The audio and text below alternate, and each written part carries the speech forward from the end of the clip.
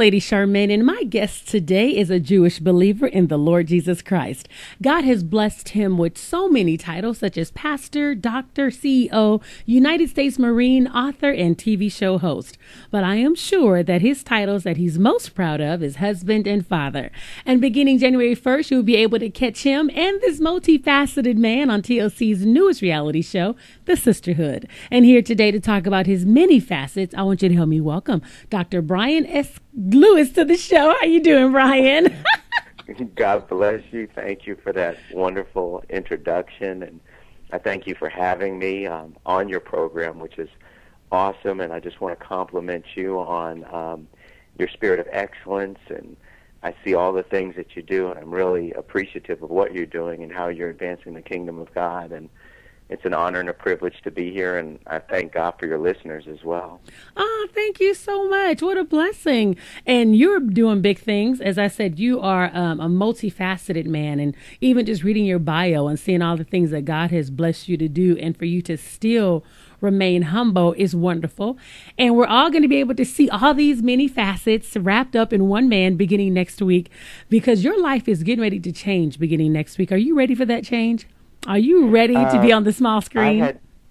I had believed that I was, and then yesterday TLC has put the full episode of episode 1 on their website. Oh. And I was heartbroken. I'm heartbroken of what I've seen in the other cast members. I'm heartbroken by how they manipulated editing. I mean, I can get into it with you. I would say that the show is, in some points, is not even suitable for children, and that me being on the airwaves today, I am sorry for doing this show. I want to publicly repent to the body of Christ and say that I did not know how these other people would behave or act. I can tell you how I came about being on the show, and even discuss some of the things that are in the actual first episode that are not correct. And I wasn't prepared for Christians to be backbiters, rumor mongers, gossips, not pastors, not first ladies. I mean, I'm not ignorant. I've been around, but I had such high hopes for this show to be something that was going to be a takeaway show. And maybe with Tara and I, it still may possibly be, because we're doing our best to maintain a level of Christian integrity in the show. But what you'll see is they basically edit everything godly out, and then they only keep in what would be controversial or conflict or sensationalized. Now, some things are very real that some of these other people do, but I'm just really at a loss. I at first had felt that the show in many aspects was an abomination. And I'm trying to see that, okay, this is episode 1, and hopefully it goes somewhere, but I realize that the people behind this, and I don't want to say the names of the networks or anything, because it's not going to do anything to bring them into us, but they're not here to evangelize. They're not in the soul-winning business. They're not here to preach the gospel. They are here to make money, and the love of money is the root of all kinds of evil. And so really what we're seeing is a classic struggle of good and evil. In this reality-based show, it is, while it is a docu-series, it's not necessarily accurate. While it is unscripted, it doesn't mean that people have not been fed lines. Many times we have to turn and say, no, we're not going to say that, no, we're not going to do that. And it's a very difficult process, because our faith is being challenged, and we're going to be scrutinized by 3 levels of people. We're going to be scrutinized by whom I call the disciples. These are people who are not just believers, but they're true disciples of Jesus Christ, meaning they live for him day in, day out. They have given their lives to him. Then you're going to deal with believers, people that believe. Even the demons believe and tremble. So there's so many people that believe, but they just attach Jesus to everything else they want to do. And so while they believe, they still remain unregenerate and not being processed through sanctification, and then you have the world. And I don't think the world is even going to understand this. And at the end of the day, I actually believe that the bigger picture is that the enemy wants to use this show to discredit Christianity. And I am so sorry. I'm so sorry that if that's what happens. All I know is that I did my best to give my best on this show to show that we had a strong marriage, that maybe Tara and I had been through things in the past, suffered, difficulties as it related to just communication. That's been our biggest issue in life. It hasn't been the big adultery or any of these difficult things that some others have to deal with. Ours have been just being able to communicate effectively and submit to the Word of God equally. And I think that many people experience that. Our hope in this was to show that, look, you can have a strong marriage after 16 years when, over 50% of Christian marriages end in divorce, that we can have a strong family, that you can be multicultural, multiracial, and that you can't be a born-again Jewish man married to a phenomenally beautiful Christian black woman and have a successful life. What is hurtful for me is a few things. I don't want to stop you if you want to ask me any questions. No, you're going. I'm going to let you just pour your heart out. It's okay. The first thing is this, is that I love them showing Tara and I in the gym, and that's how we really interact. That's how we relate. We always joke, I'm the black one, she's the Jewish one, that we are who we are with each other, and I think that's great. When we had dinner at the Murrays, Anthony and Christina, we had a lot of fun. We were asked about why we got fired, and the truth about why I got fired was this. We came here to be senior pastors of a church that was in transition, and they wanted change. And I paid my way out here, and I was willing to take a pastoral offering once a month. We have a certain level of income, so it was okay, and it was a dream come true, and we were willing to invest and sow that seed because we really believed in that work. We were set in the church as senior pastors. But what happened was within a week of moving into our home, we got approached to do the show and found out within 3 weeks that they wanted us to do the show. We brought it to our leadership. Both of them were 75 years old. I don't want to say they're elderly, but they're older, and they have a different mindset. And maybe even their opinion of reality television was the right one to have, because I think in looking at episode 1, they're going to feel right in releasing us. But they said that they didn't want us to be a part of the show. I said to them, well, what if my wife does it and then I don't do it? No, if you guys decide to do the show, then you can't work here. And so we had not signed the contract. In a process of a few weeks of back and forth meetings, still had not signed a contract. I was not going to give up being a senior pastor. That's what I came out here to do. The reality show wasn't as important to me. Well, we wound up getting a letter, which I gave to the production company. I don't know if they'll use it, but I was released based on one statement that said, due to the inability to reach a congruent purpose, we're going to exercise our 60-day notice and release you. And that was very difficult because they didn't want to be involved in the reality show, and they felt that if we did it, it would be negative to them. They preemptively released us because I was doing like, I'm not going, and you're going to love me. So I wasn't going to quit, you know what I mean? I was like, I'm not going, to pull me out of here. I mean, because this was my big dream. Even though we had ministry in Los Angeles, it was very hard ground. We were more well-known than we were attended. And it was a very difficult time and season in my life, so this was my big dream. Well, anyway, the dream had to shift. Anyway, at the dinner, they want to know why. Because it doesn't make sense, right? Most people think, well, why did he get fired after 6 weeks? What did he do? Did he sleep with somebody? Did he steal? Did he do that? No. The fact of the matter was I was approached to do a show, and based upon that and the fear of the leaders of the church, they decided to release us. It was wrong. It was hurtful. It took me a lot of time to get over it. If I had a few hours, I could tell you about all the little betrayals we've experienced, but I don't have that level of time, so I could just say that I told them in scene that it was because we couldn't agree on purpose, but they used their interviews, they used editing, they used scenes where women gossiped about it and said something must be wrong and something doesn't smell right and how they come from L.A. And then there's another scene with that dinner where, you know, for me, I've always kind of dealt with the spirit of rejection. I think a lot of people can understand that. I preach on it a lot because I understand it so well. And it's one of those things where you almost have to always work at not coming under the power of rejection. And the most rejected person on the face of the planet was Jesus. Mm-hmm. Now, he's the only one that never came under the power of it, but the Bible says he was rejected. Even on the cross, he said, my Father, why have you forsaken me? So he understands our pain in this area. And many of us experience this, and we want to be received, and we want to be liked, and we want to be approved of and validated and loved, right? At the end of it, we want to be loved. So I'm making a point here, and my point is simply this. I'm a funny guy. I like to tell jokes. I can be very serious, but when I want somebody to like me or I want to kind of get close to somebody, I'll make light of something. I'll say something that's funny. And so we were talking about marriage, and this one particular scene, they cut everything out except this.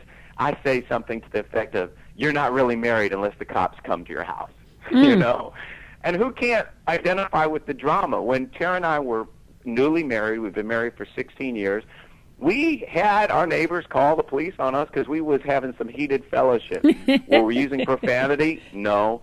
How did Tara and I fight? We actually used the Word of God, which I don't recommend because it's like taking your sword and cutting each other, you know. You don't love me the way Christ loved the church. Well, you know, you don't respect me the way that the church is supposed to respect Christ. You know, we did that early on in our marriage. Now we've really learned to walk in grace, but that was real, and we were in process.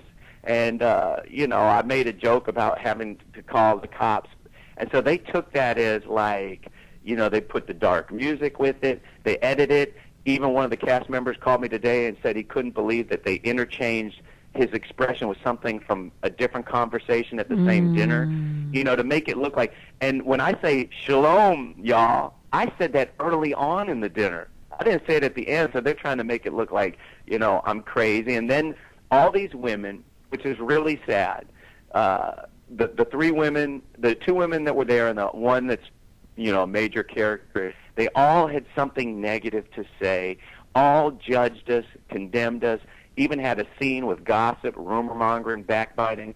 You know why I'm sad about this show?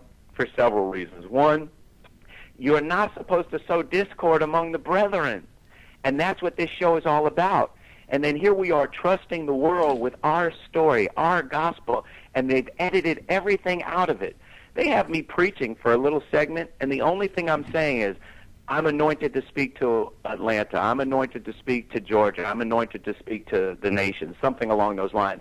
But I had used Scripture right before that. I said, I'm crucified with Christ, and it's not I who live, but Christ who lives within me. And, I mean, I finished the Scripture, and there was an anointing there. They have removed everything. They don't have us praying over the food. They don't have us doing anything that would be, and I hate to use this word, but traditional as it relates to faith. Right. And show that we do have traditions. And the Bible says that the kingdom of God is in both old and new. You know, a man that pulled out of his treasure some old and new. So not all traditions are bad, you know. And praying over your food, we're instructed to do that in the New Testament and the Old Testament. And, I mean, it's just something that I believe is right to do because we're instructed in both books to do it. But this show is not about showing how godly we are. This show is about trying to destroy each and every one of us. Paint Tara as the strong, opinionated Christian, you know, and then the other one as, you know, a villain, and then some in between, and it's sad. And I'm hurt, and I'll tell you, after I saw it last night, it took me a while to get over it. It took me a while to get over it because the only way I could describe it is I was naive, and I feel like I got played. I really do feel like I got played. Now, I'm hoping to see that over the course of this that things change. I mean, there's a scene with one young man where he is basically instructing his daughters how to have premarital sex with condoms, and his wife is telling them to check the male genitalia for warts. So that's what we're dealing with. Now, one of the cast members, I spoke to him. They have a scene with him giving handcuffs to his wife. he said that he gave her 3 gifts that day. And one of them was a gag gift that his church actually gave them at their wedding. He said one of the other gifts was a T-shirt. And that's what he was saying to his wife when he wanted to see her in nothing but the T-shirt. Now, he was kidding when he said, you know, the best 9.5 minutes of your life. But to me, and I realize this, and he's standing on the marriage bed is undefiled, I got that. But there's a difference between the privacy of your bedroom and letting the world see. The marriage bed is undefiled, but if you tape it with a video camera or something like that, or your iPhone, and then put it on the internet, is the marriage bed still undefiled? Good question. That's really good. So, I mean, now you're bringing all of this attention into what is intimate and private, because I call sex a worship experience, and worship is about intimacy. You know, it's about you and that person becoming one. It's not about everybody else being invited in. Mm-hmm. Now, in the show, you'll see me being cute with my wife, maybe tapping her on the tush, which is the booty, you know, once in a while, and being cute, because that's what people do. And you should see that people can be real and relaxed.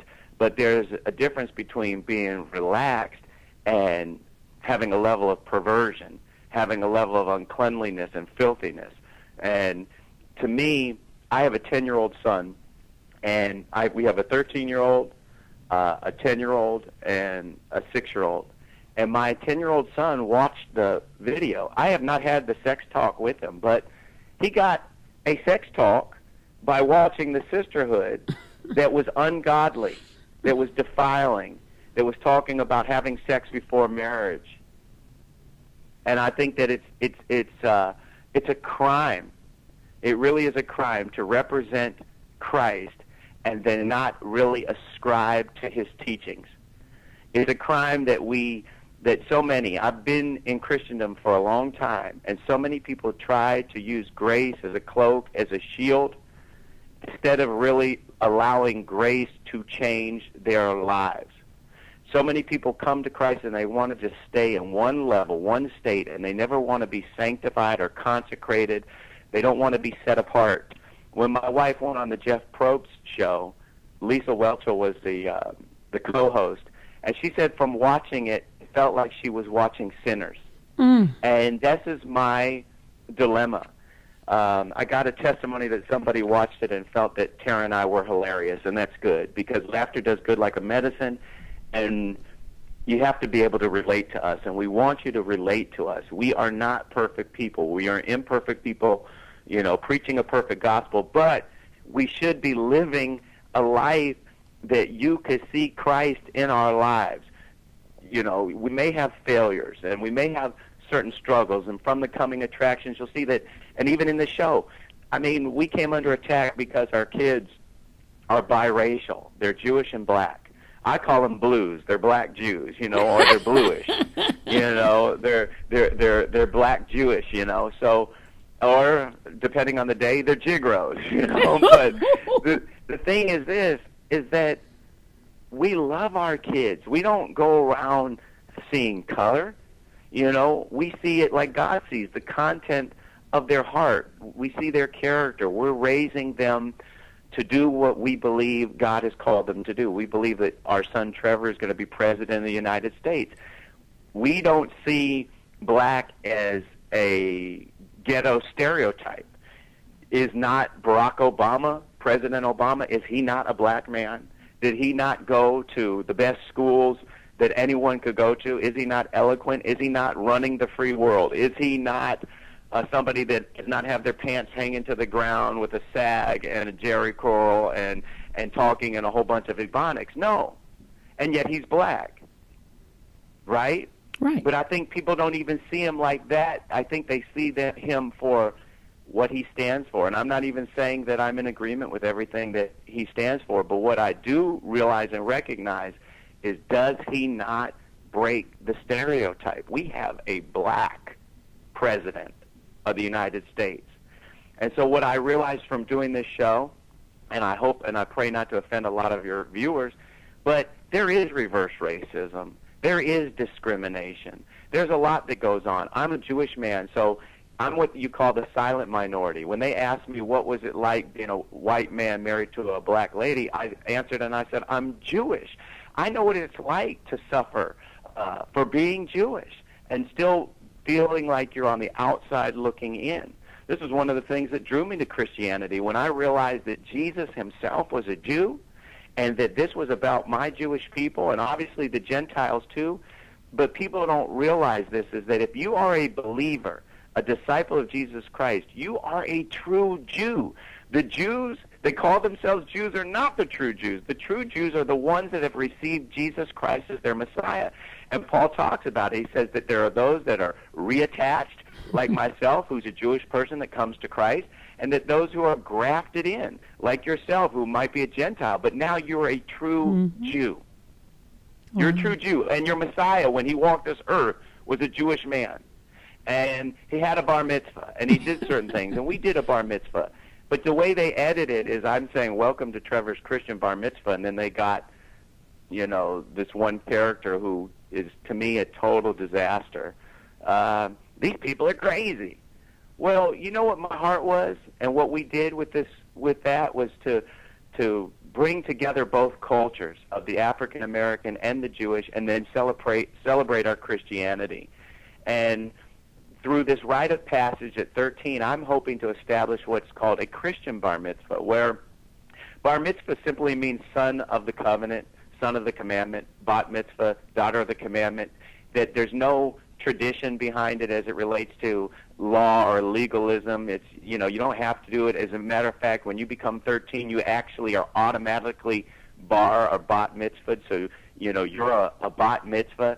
And really what it is it's a time to recognize you're coming into manhood or womanhood, and a time to celebrate. It's similar to the Hispanic culture that celebrates quinceañeras. And so this was a time to celebrate our son and put honor on him, and then acknowledge who we are, our Jewish heritage, our, you know, Tara's African-American heritage, and our Christian faith.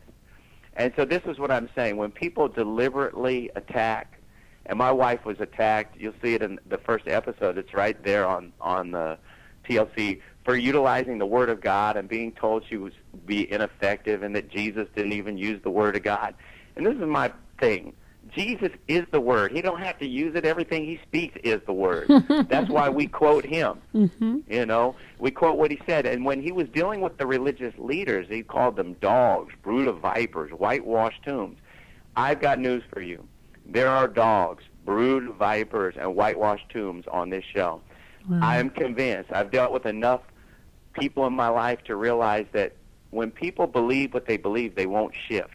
It's like if somebody sees that their wife was wrong, but that's their wife, they're just going to make an excuse of why it was right and try to manipulate the situation. The devil moves through manipulation.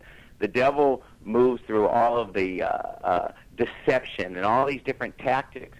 And it had me so grieved for being on this show. And I know I'm just basically venting. But part of me wanted to say, don't watch it. But now I want to say, watch it, but try to watch it with real and true discernment.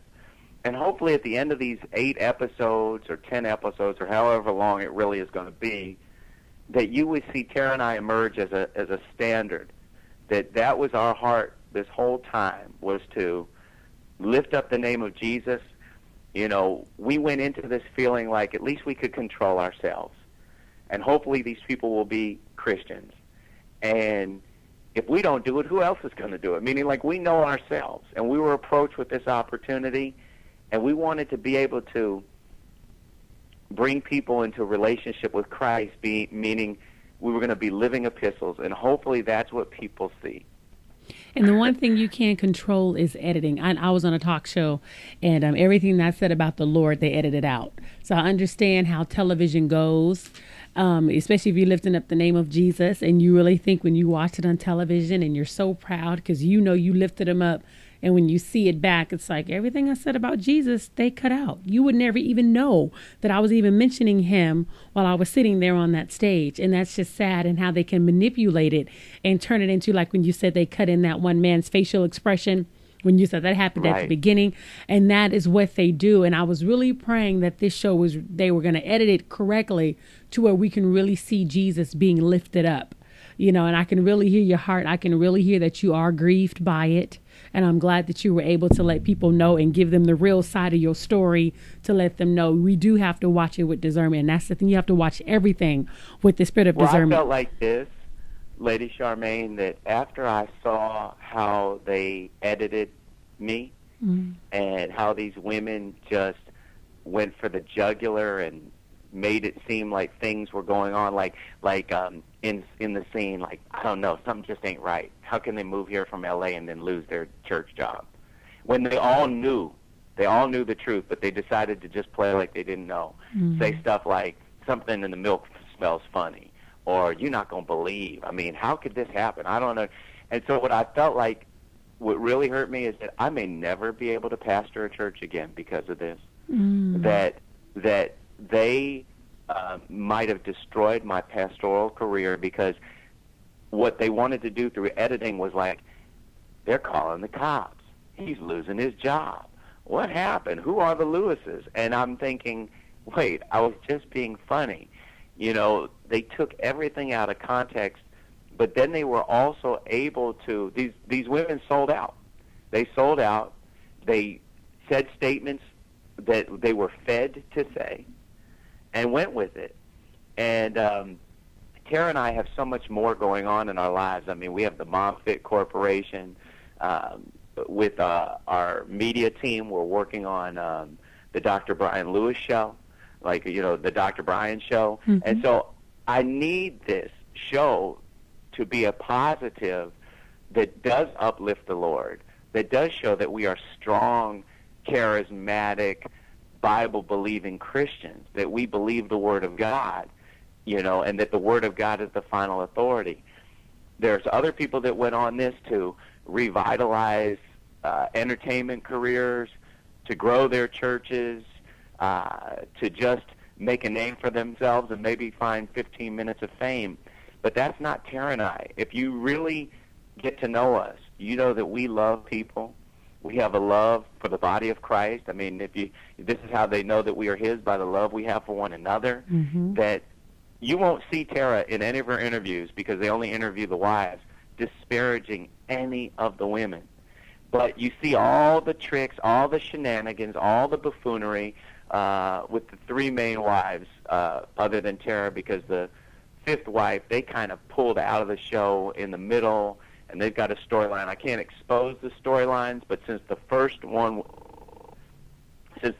aired, I can go ahead, or is on the computer, I can go ahead and tell you, because it's public, and the coming attractions public. And so anything, I'm sorry, my phone is clipping, but anything that you want to ask me as it relates to that is fine. As it relates to the show? Yeah, or anything in general. I mean, I just really pray for the viewership, because I knew that the blogs were already vilifying the show. Right. And I thought, okay, this show, this is me, okay? I thought this show was going to be an answer to reality shows. I thought that the substance and the content and the way that we conducted ourselves was going to be illuminating, entertaining, but yet be a tool to draw people and say, wow, I really, I like the way that they're living, and these people are for God, and I want to know Jesus, I want to know Him by how they are living. The one thing is this: I wasn't in every scene. I wasn't in every scene with Tara. I wasn't in most of these scenes that you see in the first episode, because these are scenes to get people acquainted with the cast. Right. So, I'm not in much of it. And the husbands are more of a supporting role on this show. We're not necessarily main characters. I might be with Tara because pretty much we did a lot together on the show. But, she does the interviews. The women do the interviews. You can see the cattiness even in the interviews. And so for me, I'm grieved. I feel like Jesus. It's like I've got to finish this, but I'm almost saying to God, take this bitter cup from me. Nevertheless, not my will, but thy will be done. The worst thing for me is for the believers to feel like we misrepresented the Christ. Now, I have a question for you, Brian. When you signed up for the show and they told you the premise of the show, because I'm sure when they said it was going to be a look into the lives of first ladies or pastors, and I know that sounds great. So did you all just assume they were going to be highlighting Jesus, or did somebody literally sit down and ask the question and say, we want Jesus to be glorified? Will you allow him to be glorified, or did you all just assume? Because I know I would have assumed that they would have allowed Jesus. The first thing I thought was, wow, this is, I just moved here and took over a church. This is going to be great exposure for the church and for us to grow. This is great. They're going to see what a great church we are, what great music we have, what great preaching we have, how great Karen and I are. It's great, So that was my number one thought. Then, the show, I think Tara had told you, it was really miraculous how it got sold. Once we got attached to it, it sold. We had no idea it was going to be an ensemble cast. We didn't find out that it was going to be an ensemble cast for, I think, maybe 2 months. So we thought, this is us again, we thought that they would show our lives separate and distinct from the others and just go back and forth like I don't know if you've ever seen those movies where you just film like 10 minutes of them and then 10 minutes of this other family and then you come back to the other family. And that's what we thought, and even though I was in the entertainment industry a long time ago in the agent trainee program for ICM, I'm not somebody, this is not my world. My world is now, evangelism and doing things that are advancing the kingdom of God and, being a man of God and touching people's lives, especially through TV ministry. Right. So I was under the impression that it was going to be a lot more controlled. I wasn't prepared for different cast members and different wives, and I did not watch a lot of reality television until we signed up for the show, and then I started really researching these shows. And there is such a format to the wives shows. The wives shows are shock, conflict, contention, strife, discord, argument, nothing short of pulling out each other's hair and slapping each other and cursing each other, and it's the most vile stuff. So I'm thinking this is going to be an answer because we're all going to go on here and we are going to, the world is now, we're really going to go into the world, right? We're really going to go into the world, we're going to make a difference, and we're going to have an impact. As a matter of fact, reality television is the new field for evangelism. We're going to go on there and we're going to let our light shine. The problem is you don't realize that they will edit your light out. Yeah, that is so good. That's good. They will edit your light out.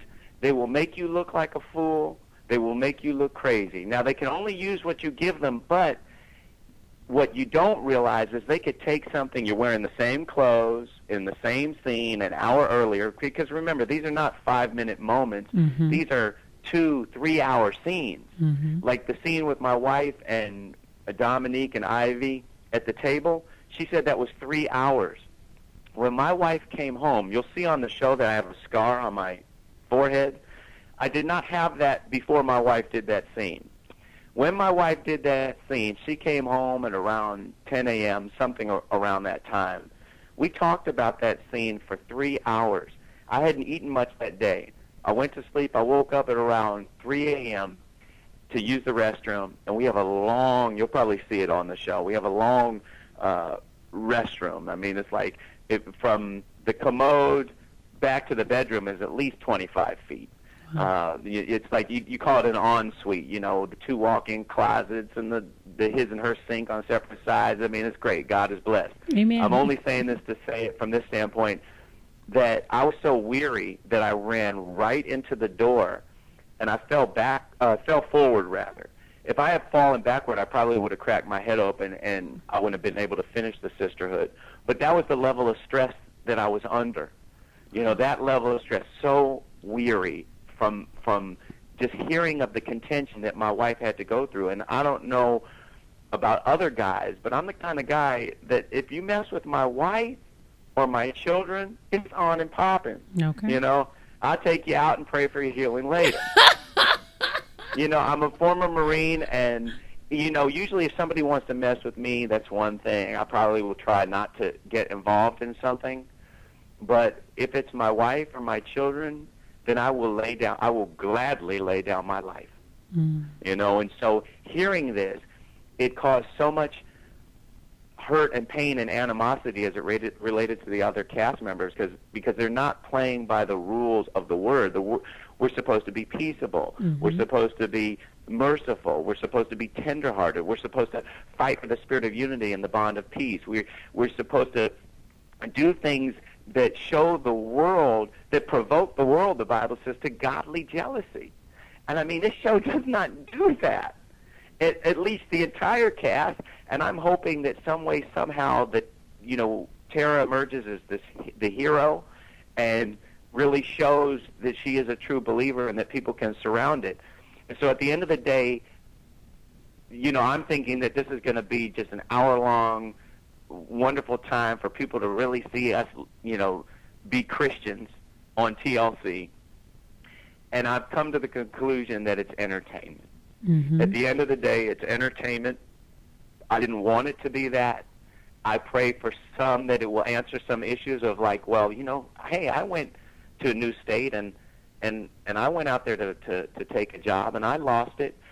I liken what happened to me like this, because I paid my way out here. I don't know if they'll say it on the show, but it cost me nearly $60,000 to move my family out here. So I had really believed in this church and what we were doing. It's equivalent to like a girl who's promised, look, you get on the bus, you pay your bus ticket, you come to Hollywood, and I'll make you a star. And so she gets there, and then the man takes advantage of her. I don't want to be too graphic, and then says, goodbye, get out. That's how it felt to me, because they got rid of us for basically no reason at all. And that's kind of been something that I had to carry into this show. And then dealing with these people, and you think that they're going to be sensitive, you think that they're going to be loving, and you think that, you know, love is patient, love is kind, right? Love doesn't envy, love doesn't provoke. There's a scripture that I read recently that really blessed me in Galatians 5. It says, don't be conceited, provoking one another and envying one another. And I think it was the conceit of the people on this show and this desire to shine and be stars and do whatever it takes to be in the limelight that caused them to actually provoke envy, jealousy, all these things that shouldn't even be named among us. The Bible says that if you name the name of Christ, that you shouldn't even have iniquity named among you, you know? And I mean, it's sad. And I know you haven't seen the first episode, so you don't know a lot to ask me, but since it aired, I'm just kind of giving it out there for your listeners to say, please don't judge it based on the first episode. You know, watch it all the way through before you make a final determination on the Lewises. That's my prayer. And I'm not trying to be selfish. I mean, do it with the entire cast. Give everybody the benefit of the doubt. But I think in the first episode, some people, they're going to remove all doubt for you. But for us, please watch it all the way through. I didn't do this to make fun of Jesus. I didn't do this to act a plumb fool or anything like that. One scripture that's really helped me through this is Paul says this in 1 Corinthians 4 and 9. He says that God chose to display the apostles last as men condemned unto death. We are a spectacle. The Greek there means theater, to both angels and men. And that's what I feel like right now, a spectacle, theater. You know, I'm just this guy on a stage, and it may be easy for people to point fingers and say this and say that. But after 8 episodes, hopefully they'll look at the Brian Lewis character and say, you know, I like that guy, and I can relate with him, and he loves Jesus, and he's living for Jesus. Wow. I just want to know, how do you feel now about your castmates after you've seen the first episode? Has your mindset, your opinion of them have changed? Do you think you have a relationship with them, or do you just think it's just on television and that's it? You don't want to have anything to do with them? I would say this is that, you know, I have really keen discernment, and I felt that they were the what they were doing early on. I mean, I had obviously my wife's testimony, and then you just know people, right? When you can kind of gain a discernment and see their mannerisms and their actions and being in scene. And so the first thing is that what I had discerned about these people, the envy, the jealousy, that was all there, and just the ignorance and the fact that, and I'm really going to answer your question, but I'm just getting some things out. The fact that, a first lady does not mean pastor, and it doesn't mean fivefold ministry. A first lady is not even a term that's recognized by the entire church. It's not even a biblical term. You can marry a pastor and become a first lady. It doesn't mean you know any scripture. It doesn't mean you know any Bible. It doesn't mean that you have even had a long-standing relationship with Christ. And, it doesn't mean that you have the same level of understanding as your husband pastor. That all came to pass. And this is the thing, is that I really wanted to try to like these people. I wanted to walk in love. At the end of this, I love them at this level. I love them to the point where I want to see them repent. I want to see them be honest and true. I want to see their heart break as much as mine breaks. I want them to feel as crushed about this as I do. And maybe I'm a little bit more dramatic because I'm Jewish. I don't know. But I want them to be converted in their soul, not just repent, but be converted so that times of refreshing can come. And this is it. I do not like them. I don't like any of the cast members except my wife, my sons, and my daughter. There is potential for the relationships to grow, but the one who's teaching his children to have sex before marriage and calling himself a pastor, 1 Corinthians 5 talks about not even sitting down to have dinner with these people, and I was at their house having dinner. Now, I didn't know what they were doing. But at this point, we are in such disagreement on the Word, on doctrine, and a lot of people will teach the traditions of men as the commandments of God. So many people, they know not the Scriptures nor the power of God. And it's such an uncomfortable thing to deal with people that don't understand holiness. Holiness is do what God says to do, and don't do what he says not to do. Okay. Live for God. Grow in godliness. Allow yourself to be sanctified. Don't just stay unregenerate and stay in a low-level state, but grow. Joyce Meyer is one of my favorite preachers, and she says this: God loves you where you're at, but he loves you enough to change you too, right? He loves you just for who you are, and he loves you enough to change you. I don't know about you, but being in Christ means that you are a new creation, that old things have passed away. Behold, all things become new. I don't like this concept of I'm a sinner. I am not a sinner. I am not under the law. I don't know about you, but if you're going to be a sinner, that means you're going to be judged by the law. I am under grace. I got a free gift on my life. I'm the righteousness of God in Christ Jesus. I'm a king. I'm a priest. I'm a chosen generation, a peculiar people, holy nation. I'm not what the devil says I am. Now, Brian, I'm not what I say I am. As a matter of fact, I'm so thankful, like David, I'm glad that God does not impute iniquity to me or deal with me according to my sin. I'm saved. Amen. I'm saved. I am not a sinner. I'm under the blood. I'm under the law of faith. And even if I do sin, the blood still cleanses me. If I confess my sin before him, then he is just and righteous to forgive me of my sin and cleanse me of all unrighteousness. If I walk in the light as he is in the light, then I can have fellowship with these people, and the blood of Jesus cleanses me. Being a Christian doesn't mean you're perfect. It doesn't mean that you might not even slip and fall. But the Bible says 7 times a righteous man falls, but he gets back up again.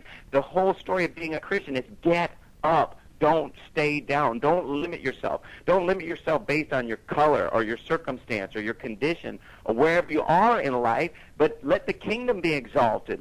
Seek ye first the kingdom of God, not your color, not your blackness, not your Jewishness, not your whiteness, not none of that. Seek ye first the kingdom of God and all of his righteousness, and then all things will be added unto you. Brian, God wants you to be right. Brian, I want to ask you this question. I want to ask you this quick question. If the show becomes a success and they want to renew the show for a second season, would you and your wife sign back up? I don't know, because where I'm at right now, He said, I don't want to do any scenes with these cast members anymore. I don't want them at my home. I mean, there's certain people that I definitely wouldn't have to my home. It's like, I don't know if I could have any of the women to my house. I'll tell you that right now. I don't know if I want to be in scene with these people. I don't know if I want to go to their events. At this point, I have to see this whole show play out. Based on episode 1, if you're saying if you had to make your decision based on episode 1, I would say no, I wouldn't want to sign up because I don't want to be a part of it. Now, if I can be a part of it where I'm married to Tara and my kids and I, we just interact with her and she goes and she's, you know, the soldier and the God's warrior and got to deal with these people, that's one level. But at this point, I don't believe that this show is going in a direction that is bringing honor and glory to God based on episode 1. And so I don't even know if it'll go into a season 2. I don't even know if it'll be a hit. They didn't even run commercials for it. And here it is, the actual premiere, the television premiere, is supposed to be Tuesday. Okay. Because I'm wondering, because we know the same company that produced your show was the same company that did The Real Housewives of Atlanta. So we know that their mindset already is dealing with mess. They deal with, what's a good word for it? Sensationalism. They like that. So did you expect them to do something? Cattiness. There you go. No, because we were told by the president of the same company that produces Real Housewives that he wanted to show the church in a positive light. That at the time we were approached with the show, Whitney Houston had passed away, and the whole world was watching the church. And they felt like this was a great time to allow people to have some insight into the church, into church people. And what's great is that, pastors are people too. First ladies, pastors' wives, preachers' wives, just wives of pastors, whatever you want to call them. We are human. We have our great moments, our not-so-great moments, our ups, our downs, our struggles, our joys, the same thing that everybody else has. But we do have this pressure on our lives of showing that we walk by faith, even though, sometimes we may be struggling with our faith.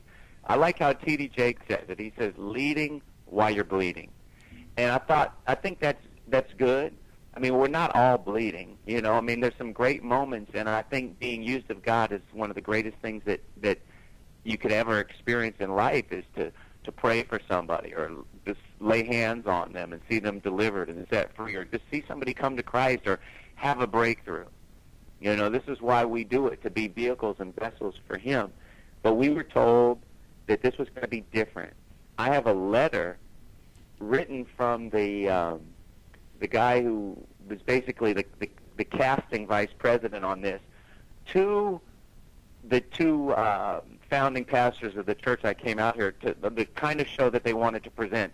They sold it that it was going to be showing the wife in the church, and they had done Oprah behind the scenes, and they really wanted to really do a positive, uplifting type of enlightening takeaway show. But the field producer that they assigned to this was somebody that had done like The Real World and Basketball Wives and everything. And so we already knew kind of the direction because they have a formula. Now, they told us that originally that they wanted this to be like a wives show, but the husbands on the show presented such a standard that there became, some substance and content to the show. I don't watch The Real Housewives of Atlanta. I watched it a few times to kind of gain some insight into maybe the wives shows, but I wound up turning it off because I got so grieved, even though they bleep profanity, for me, if I hear it, it grieves me. I'm not coming against these women. I don't know these women, and I know that the show is successful. But for me, my prayer was that this show, and what I have believed was that this show is going to be something different and special, profiling family, showing different interaction, and maybe it will. I don't know. I too am basically speaking about something before I know the end of it. I'm just telling you based off episode 1 that I thought it was going to be different. Wow, I'm kind of shocked. Now, myself, how do you feel, Brian? I'm going to tune in to see what happens. Brian, how do you feel knowing that you have a TV show, Phenomenal Life, today? And what they're showing on television, it doesn't look so phenomenal. Now, I have not seen it, but according to you, it doesn't look like it's a phenomenal life. Like when you said you mentioned about, when they call the cops, that doesn't look so phenomenal. How does that make you feel? Well, me telling the joke is not what bothers me, because I tell that joke from the pulpit. But it's how they edited it to make it look like right. your life what is not so What phenomenal. it makes me feel is, like I told you, that I may never be able to pastor a church again after this. I may never be invited to pastor a church.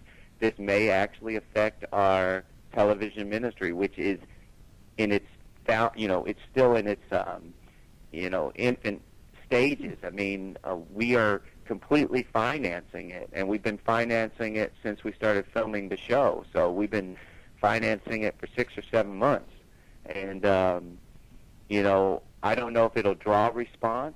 I don't know what will happen, but to me, I've always said this: we all have something to lose, except one family who doesn't have a church or a TV ministry or anything.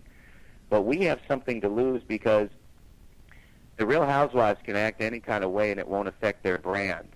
We can act a certain kind of way and it will affect our ministry, because in church, you've got to be perceived as a certain way.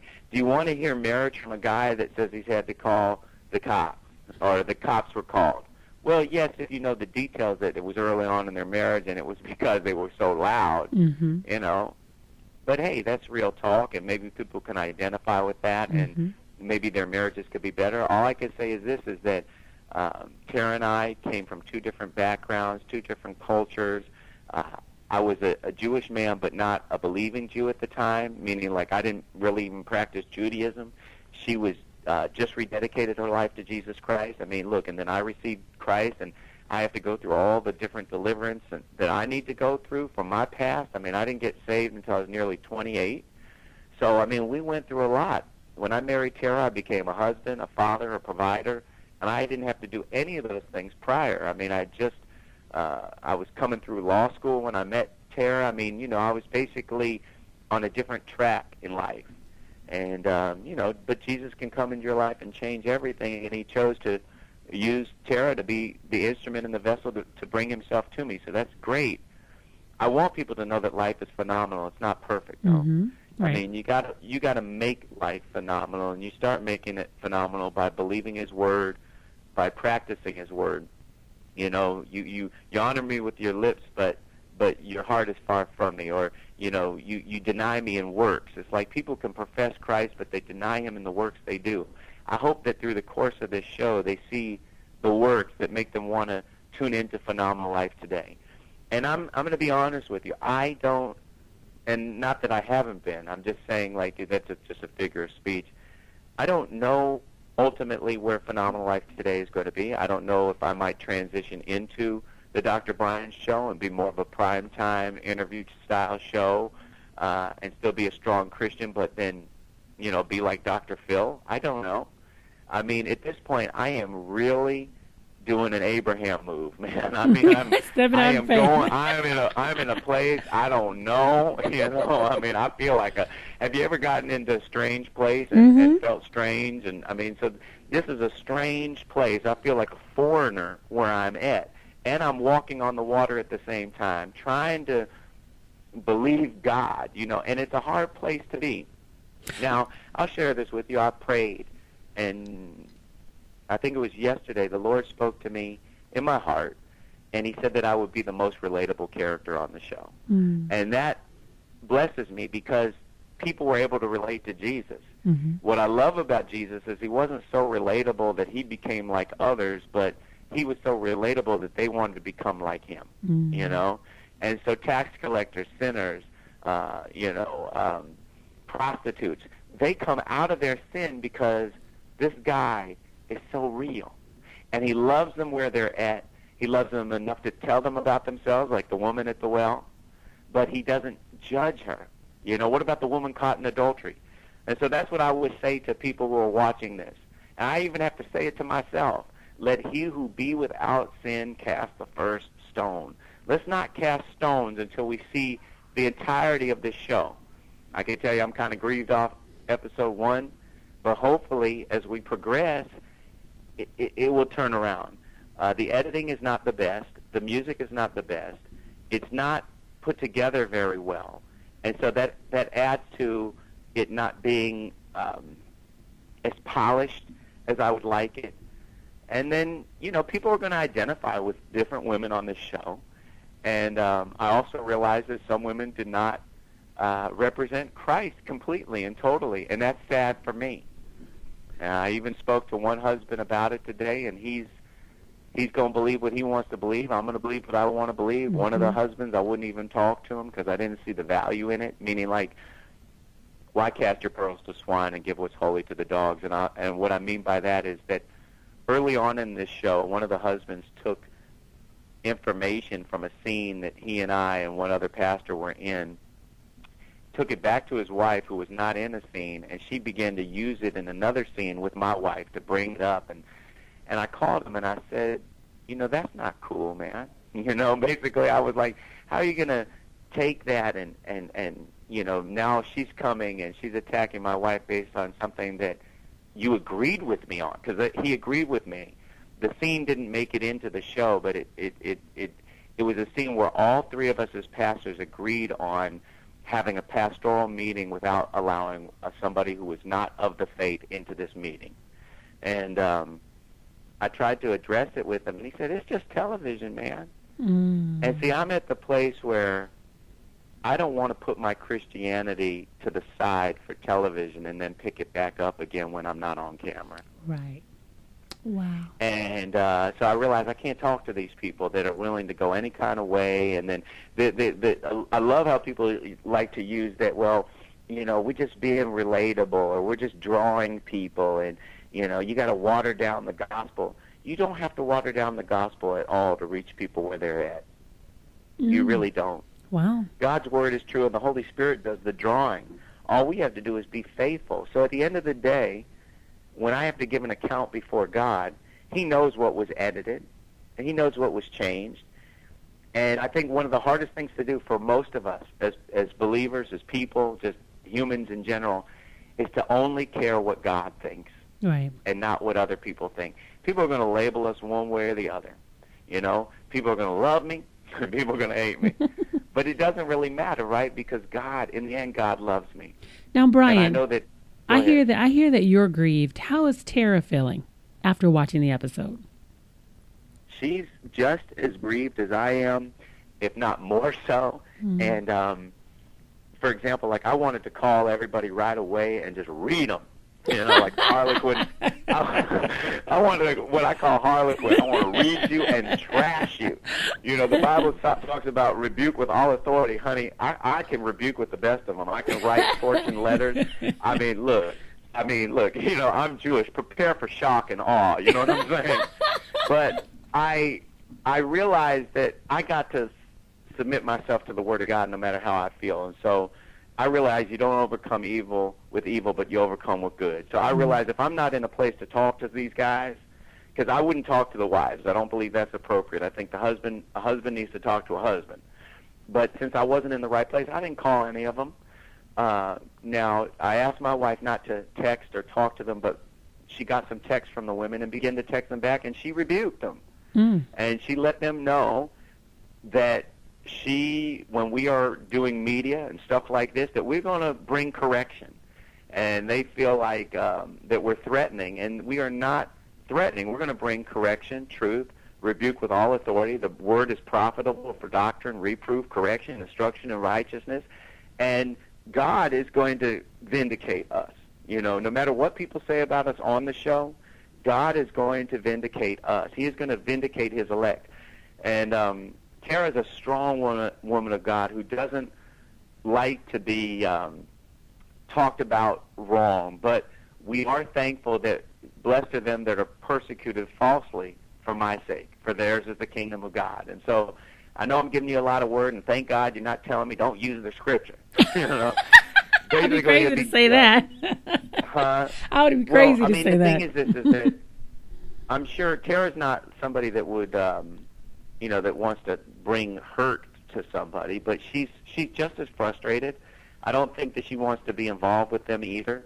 We both have to see how this plays out.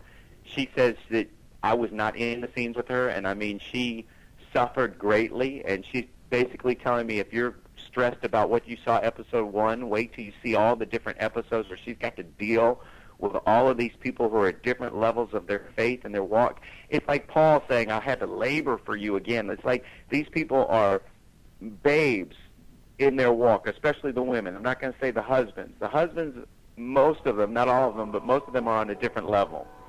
And, so, I mean, she's dealing with this.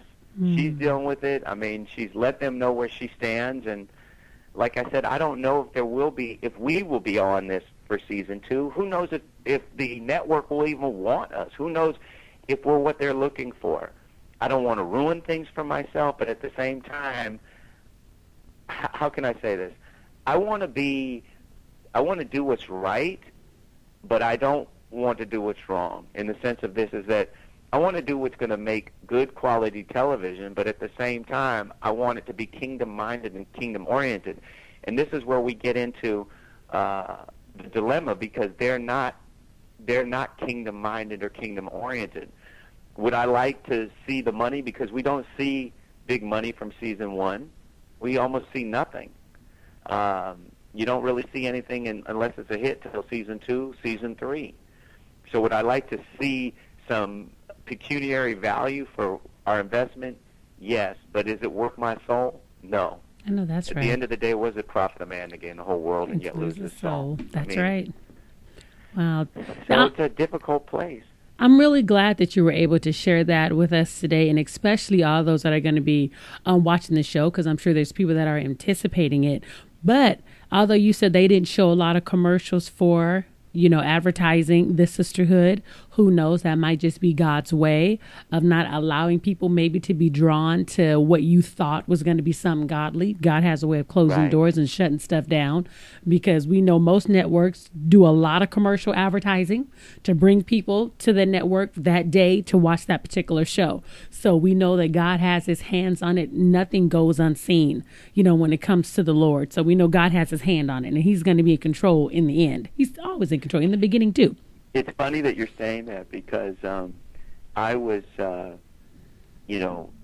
thinking, Lord, why aren't the commercials running? And now I realize sometimes God may be preventing. Maybe he's preventing people from watching it because it will disparage his name. Not everybody, but if you just look at the show as a whole, whether Tara and I are on it or not, I'm not a fan yet, And I'm on the show. And that's amazing for you to be a Christian, to be a pastor, and to see a show that you are on and not like the show. Now, that says a whole lot about the show, where you come away from a show that you are on grieved and basically almost saying, I wouldn't even watch that show if I was on it or not. I feel like the kid from 2.5 Men, how he kind of came out and made that statement. I didn't realize, I did not realize the content of the show until episode 1. Remember, I'm not in scenes with all the other husbands, meaning like I'm not there the whole time. I'm not directing this. I don't know what's taking place at somebody else's house. How did I know somebody was handing out handcuffs and putting condoms on bananas? I mean, how do I know these things? How did I know these women were talking about us behind our back and trying to diminish us and tarnish our names? I mean, I didn't know any of this. All I knew was what we brought to it, and I still was stressed by what my wife's commentary was from all her interaction. But I was hoping for the best. Now, what I saw in episode 1, other than us, because I think we were off the chain, was the worst. But support the Lewises, yes. Hallelujah. Now, did they show you at all quoting any scripture or going to church, something that would bring light to the Lord, or everything was just cut out and basically what we're going to be watching is just a bunch of darkness? I think Tara said Lord one time while she was working out in our scene, and I thought our working out scene was cute, so I think I might edit it down to just our working out scene and throw it on YouTube, but I don't see anywhere else. Like I told you, I was preaching. I gave them a segment of preaching, but they only used like the personal part where I said what I was anointed to do, which I don't really like, because I think that we should be saying what Christ has anointed us to do. But, you know, look, we're human. We sometimes say things, you know, in a way, and people understand what we mean. If I say I'm anointed, it means that it's really coming from the Lord. I don't remember, like, one of the husbands and I were talking today on the phone, and his whole church scene was edited out. One of the other pastors, if you look at the scene where he's preaching, it's just one sentence, and I'm paraphrasing because I don't have it down completely, but it's like, you can still have Jesus and do whatever you want to do. Ooh. Okay. Yeah, so, I mean, whoever did this was an attack. This is an attack show. Now, they give the coming attraction for next week, because me and one of the pastors, we get into it over righteousness. It looks like we're about to throw down, and I don't want to ruin it. Just tune in. And you know, they did that so people can tune in and be like, ooh, that's going to be good. You know, right. And they fighting over the word. Right. I mean, you know, I would do things like that might bring glory to the kingdom that might not be traditional. For example, like my sons love WWE, the World Wrestling Entertainment. And if I was to go on there as a guest and throw down a little bit, even at 43, I would do it. You know, if it would bring glory. You know, if I can, you know, say, okay, my character is Mr. Phenomenal, and, you know, you love God. You know, I'm the pastor of pain, the apostle of agony. No, I'm just kidding. but we have to be creative in our approach. That's basically what I'm trying to say here with the WWE or the reality. Creative. We got to go into places that are non-traditional, but let's not lose who we are in the process. Wow. I'm glad you're able to share. Yeah, and you don't want to lose who you are in the process of it. And sometimes, too, I think lights, camera, action for some people will cause them to sell out, wanting to be that person who's talked about a lot on the show, wanting to get a lot of camera time because they are trying to do something with their career. But it's just sad that some individuals have to push Jesus to the side in order to do that. But like you said, what does it profit a man to gain the whole world and to lose his own soul? Or what shall a man give in exchange for his soul? Some people will give in exchange for their character, for their soul. Each person did this for a purpose. Mm-hmm. And I'm sure each one of us, if we were where we really wanted to be in our ministerial station, we wouldn't have chosen to do the show. I'm just going to be for real. Like, if we all had the churches we wanted, you know, if we were T.D. Jakes, we probably wouldn't do it, right? Right. Because we're already at a certain level. So everybody on this show was hungry for something, whether it was recognition, whether it was fame, whether it was money, whether it was a second chance. It could be anything. Not all of it is a sin. We all have different motivations. For us, we had a motivation to have a second chance, as well as to advance the kingdom of God as best we could through the medium of television. We were standing on being living epistles. That's really what our heart is. And so I'm hoping that over the course of these episodes, you'll see that we want to be living epistles, that we have the word written on our heart, that we're known by all men, that you know us by our fruit. You look at each character and see whether they really bear fruit. They may be entertaining to watch, but are they truly citizens of the kingdom?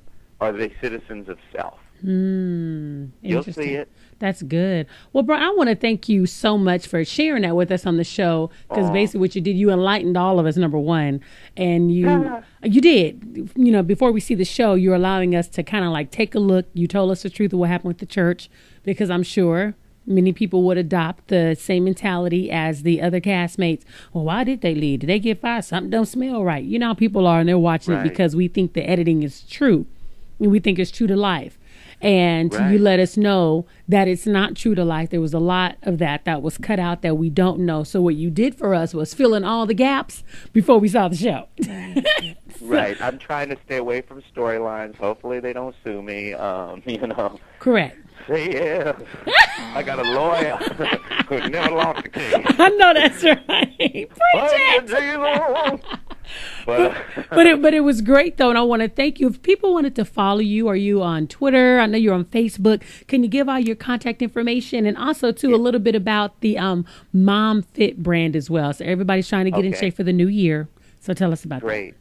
Well, I mean, you can find us at on Facebook at Phenomenal Life. You can find us on YouTube at Phenomenal Life, Twitter at One Phenomenal Life, Flickr if you want to see some photos of us at Phenomenal Life, LinkedIn at Phenomenal Life, and also we have the Mom Fit brand, which you can find us at Mom Fit or Mom Fit for Life. Just Google that. I mean, and we've got all the different things there. But Mom Fit is really it's becoming a global fitness brand for moms with my wife as the central focus. She's a certified fitness instructor, a nationally certified fitness instructor, as well as a nationally certified sports nutritionist. And, you know, this was a dream that we had. And one of the good things about reality television is that this is giving us a platform to showcase not just Phenomenal Life Today, but Mom Fit, which is this brand that had been a few years in the making, but is now finally getting its opportunity.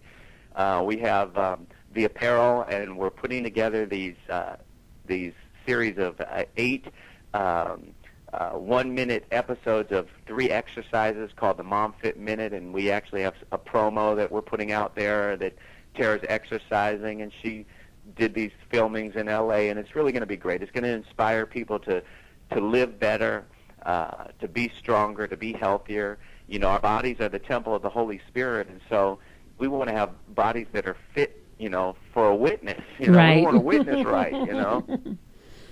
That's good. Tara's 41 years old, and, I mean, she does not look older than, like, when I first met her. She was 25. I mean, she is gorgeous. And she's my age, right? Okay, we're both 41, and look at her figure. Really? She's the bomb.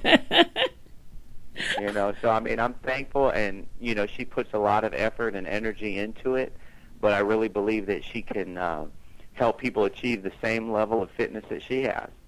That's good. Well, we're real excited to definitely see the 60-minute, 60-second videos. I want to thank you again for coming on the show. And if you want to come back on the show and do another commentary after another episode, please feel free. We would love to hear your commentary on the show about the episodes. Sure. If you would need to clear everything up. I mean, that's what I live for. Okay. No, I'm just kidding. So, I mean, but at least you got a place where you can come and set the record straight. So if you want to set it straight, by all means, come on the show, and we're going to let you set it straight. Oh, well, I appreciate you so much. I thank God for what you're doing. You have such impressive guests, and your presentation is second to none. I'm going to have to hire the people you got working for you to start working for me.